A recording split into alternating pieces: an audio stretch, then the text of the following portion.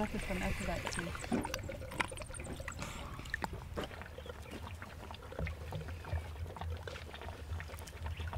We are lucky we have our jobs, but we're just worried the boss might end up not having enough cash to pay us because there are no tourists coming in. So that is a big worry. We're lucky we still have our jobs, and we thank God for that. But we hope COVID-19 ends soon so that life goes back to normal. And Olorian?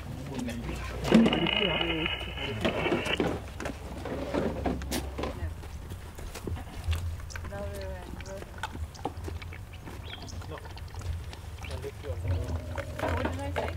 Laura.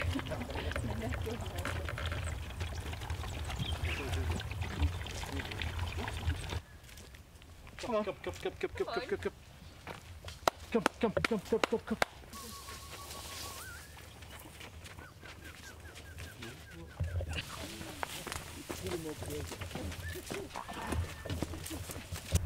Maisha.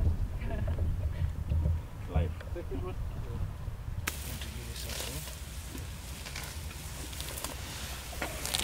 The elephants are getting the best care they would have gotten because everybody is now concentrating on taking care of them. And no hassle like we have to go and deal with the tourists, we have to go and direct them, we have to go and lecture, we have to go and do this. All concentration is being given to the elephants.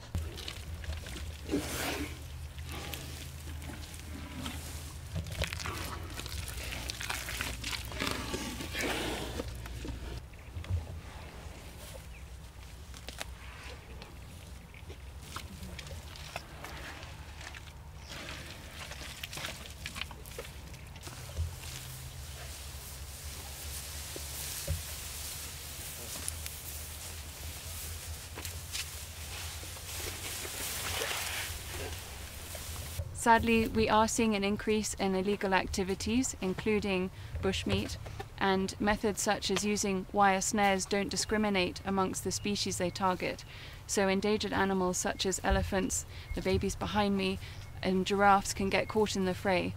And this is due to COVID-19 and the economic hardships that communities living alongside protected areas are facing, but also because we are now entering the dry season as well, which historically shows an increase in illegal activities as well. So we can.